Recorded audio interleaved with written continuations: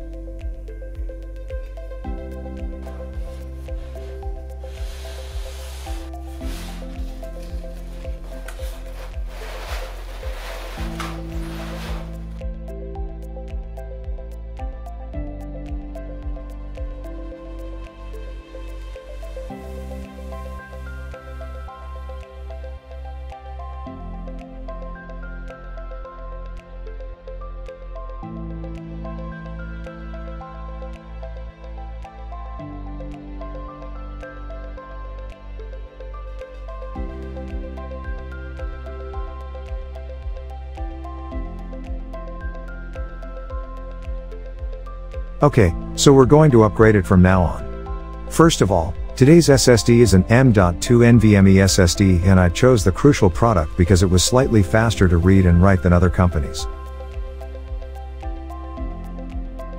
I chose ATEX DDR4 3200 MHz 8GB memory because one slot of 8GB 1 DIMM RAM was installed in this laptop. I bought it for $32 on Amazon.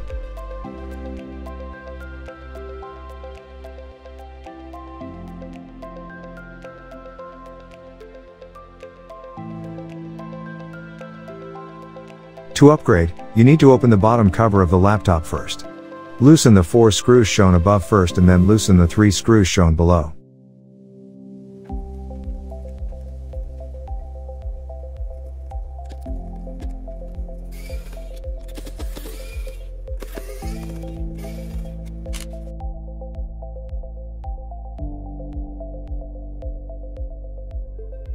When you loosen the screw, use a plastic opener to open it carefully from the bottom.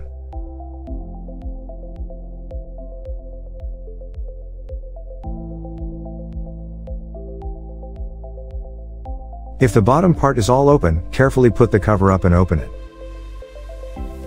Now the bottom part of the laptop is open. As you can see, this laptop is gaming, so the graphics chipset is built into the motherboard, so it has 2 fans and 2 heat sinks to cool off. In the upper right corner, there's room for a unique 2.5-inch hard drive or SSD, and now it's installed as a dummy plastic.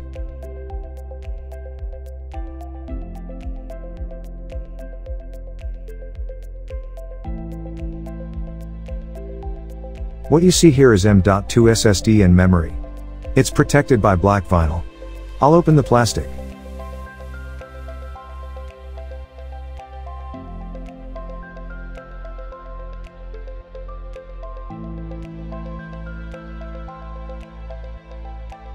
I see 2 SDIMM RAM slots. You can see the M.2 SSD slot right next to it. Let's take a look at what's installed.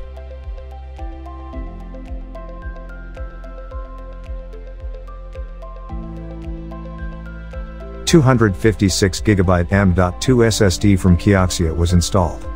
I've never heard of this company.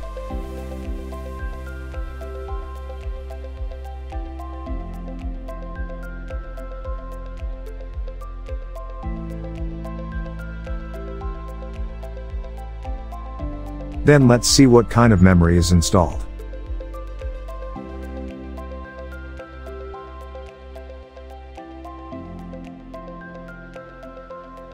Yes, Samsung's 8GB DDR4 memory was installed.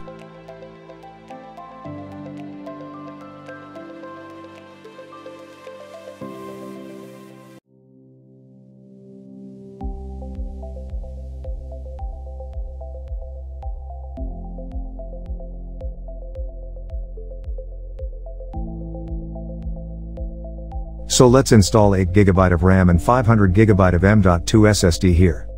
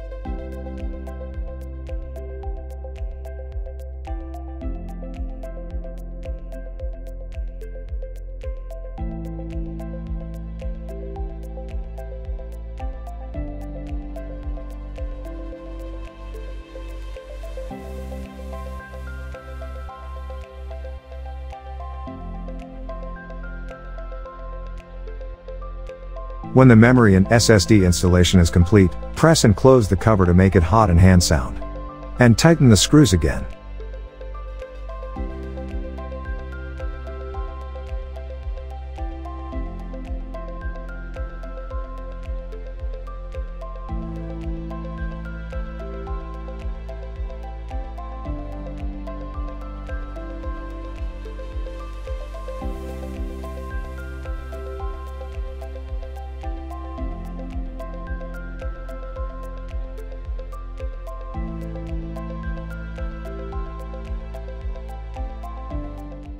Okay, so the upgrade is done. This video will not cover how to migrate an existing SSD to a new SSD. If you copy it using the mini partition tool, you won't need to install a Windows 10. But I installed it newly using USB flash drive.